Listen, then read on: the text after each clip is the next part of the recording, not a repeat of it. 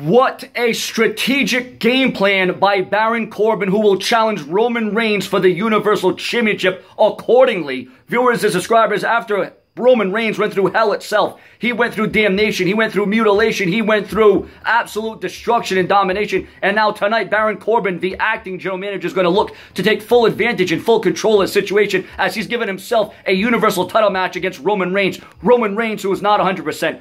Roman Reigns, who is banged up. Roman Reigns, who is bruised. Roman Reigns, who is battered. Roman Reigns, who may not be able to survive and make it to face Roman and Strowman and Lesnar in a triple threat match with the Universal title. It was announced that the Universal title will be on the line in Saudi Arabia, but Roman Reigns may not be the Universal Champion come that time. Will even be the Universal Champion come WrestleMania. Remember to share, subscribe, smash the bell, and turn on all notifications and refresh this page multiple times a day so you're always in the know on the latest and the greatest WWE news, rumors, and headlines. Viewers and subscribers, what do you think about this latest development of Baron Corbin giving himself a Universal title match? And what a way to take control. What a way to